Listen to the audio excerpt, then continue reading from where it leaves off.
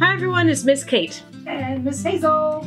Hey, I'm so glad you're here. Today we're going to do something interesting that Miss Hazel and I love to do. We're going to make a triptych.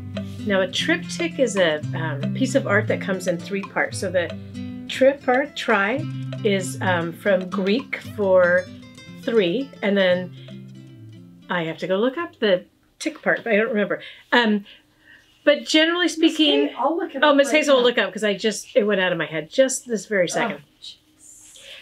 Quite often, when people first started making them, they were religious paintings or pieces of art. People did them a lot on wood and then would put hinges so you could close up the art and then open it up like this.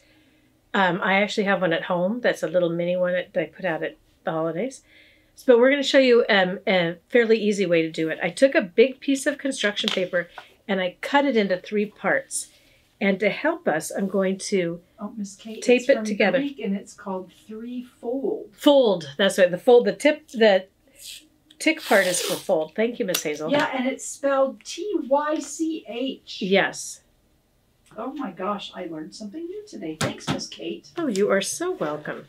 But I forgot the fold part. So 3-fold. We're not going to fold ours. We're going to hang ours differently. So what I did was, so now I've taped them, so now they'll stay together. So when we paint it, it's super easy to have the whole painting and then separate it later. So this is how we start. But then what we ended up with was, this is what I wanted to do, was do sort of an ocean sunset. So with a sunsetty sky. So I painted with blue and white and black at the bottom, and then I used orange, red, and yellow at the top to create the sky. And then here comes the fun part for me. Was it tricky to paint over the crack where the paper's taped together? There were a couple times where it lifted. You could see it got paint on the back. I think the trick is to have something underneath your work surface so you don't get paint all over everything if you're painting. I just put new paper down on this table because I did get paint all over when I did it. So now this one is dry, so I'm going to add in fish. So I used some tissue paper and I cut out fish shapes. But it could be anything that you want. Like let's say you wanted to do a farm scene, or you wanted to do something in the woods, or maybe some different seasons. You can kind of do whatever you want to do.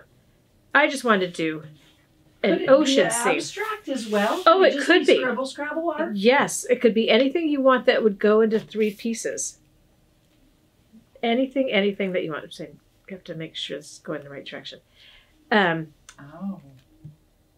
Yeah, so I'm just using a glue stick, but I like this idea of putting tissue paper over paintings because it's just sort of interesting to me. Gives it another dimension. Yes.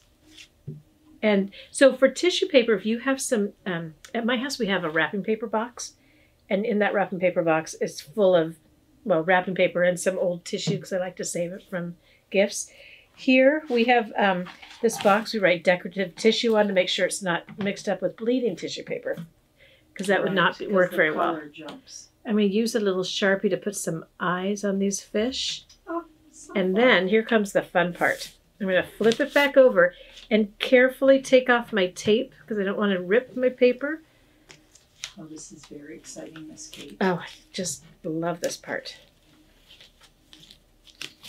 Sometimes we've done it with a giant tree or a field of flowers. You can start looking for it too, because a lot of artists use this. Yes, you can, if you Google it or put it online, look for it, you could find all sorts of things. So now if I put this out like this and I hung it up on my house, I would hang it up spaced probably about this far apart. Yeah. And it's 1 painting, but it's now broken up into 3. And there you have it. This is a triptych. Very nicely done. All right. Well, thanks everybody for coming to visit us, and we'll see you next time. Don't forget, if you like this video, subscribe to our YouTube channel, Alameda Arts. You can also follow us on Instagram to see all these different projects at Alameda Arts Fun. And look at our website, alamedaarts.com. And if you do any of these, please take a picture. If you Instagram it, hashtag it Alameda Arts Fun so we can find it and see what you're up to. All right, thanks everybody. Thanks. Bye. Bye, friends.